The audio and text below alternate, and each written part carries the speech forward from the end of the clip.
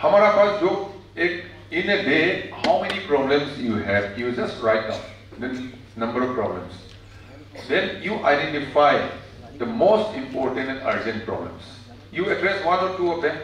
You don't have to, if, for example, you have 10 problems to address.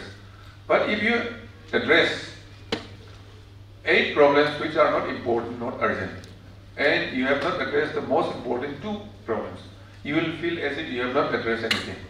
But if you address the 2 most important urgent ones, only 2 out of 10, people will feel that you have addressed almost all the problems. Likewise, if there are any changes which needs immediate step, then we have to take that. Like for example, Article 370.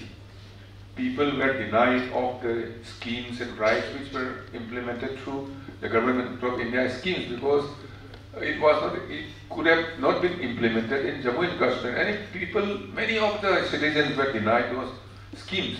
So immediate requirement was there, so it is immediately implemented, and there may be some changes which requires discussion and time.